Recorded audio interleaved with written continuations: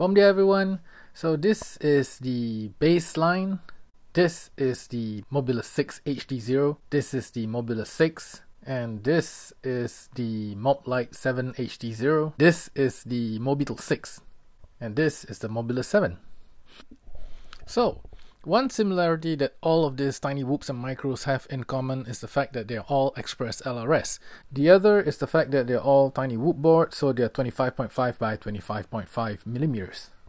The most distinct of them all is actually the firmware. This is because all of them are using the same exact firmware, and that is the Express LRS V3.0 hex file, especially for this SPI receivers, which actually means receivers that are with the flight controller itself. And this is all thanks to Phobos, who has done this a long while back. So I'm just doing this video in case any one of you have difficulty with the binding process, or perhaps, getting your Mobile 6, Mobile 7 up in the sky, or having any problems or troubleshooting the issues. So I hope you guys enjoy this video.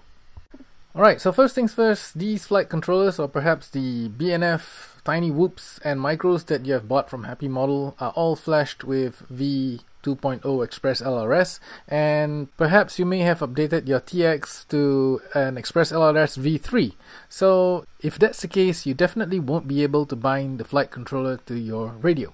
So I made a video in September last year about the Express LRS V3.0 hex file, but some of you might have missed that, and so I'm just going to do one more, just because it has been raining for the past few days and I couldn't go out to fly. First up, let's go into the Happymodel website, and here is where you will download the hex file needed for your flight controller for Express LRS V3.0. Previously, you had the Betaflight 4.4 on the Happymodel website, but it's been removed. It's because it's a little buggy and it might not work with some of the quads. So this particular one will definitely work because I have this particular hex file on all my whoops and micros. So we're going to download that file, and make sure you unzip the file and put the file onto your desktop. Then select that particular file that you downloaded, Betaflight 4.3.1. Alright, so what we're going to do is flash the firmware, but before we do that, we're going to put the flight controller into DFU mode, or bootloader mode. So what we're going to do, we are going to plug in the flight controller while holding on the boot button, and this will bring you into DFU mode. So once that is done, you're going to click load firmware local and use that file that we've downloaded on the Happymodel website, and then click flash firmware. Next, we're going to go into the binding process. So what you're going to do is go back into Betaflight in your flight controller and go into the receiver tab. Just check that your channel map is correct, TAER versus AETR, depending on what you prefer. Then we're gonna get our radio ready. So Express LRS on the radio uses Lua script. It could be the Radiomaster Zorro, it could be the Radiomaster TX16S, or any JR modules that you have. They all use Lua scripts. So if you look at my settings, it's set to 500 Hz, and I'm flying this at 100 milliwatts. It hasn't changed. I've been flying 100 milliwatts for a very long time, and I never had a reason to go any higher. So from here, you're going to click the bind, and then go back to Betaflight and click bind receiver on that flight control of yours.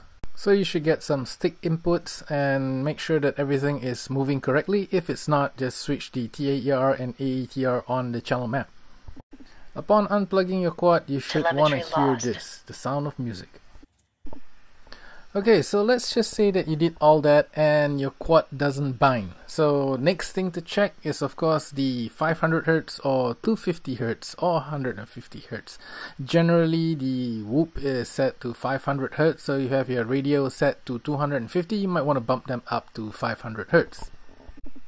Or if your radio is already set to 500 Hz, then you might want to go into CLI and type set Express LRS rate index equals to 0 for 500 Hz, 1 for 250 Hz, and 2 for 150 Hz.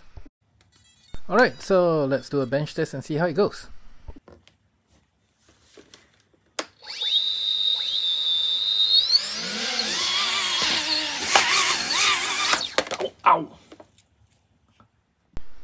all good. So I hope you guys enjoyed this video, and I hope this video really helps you out. So if you have any issues or any problems, please feel free to come and join us on my Discord channel, and we have a small community down there where we help each other with the process of getting you up in the sky and flying again. Alright, so that's it for today's video. Thank you all for watching, and see you guys again soon. Ciao!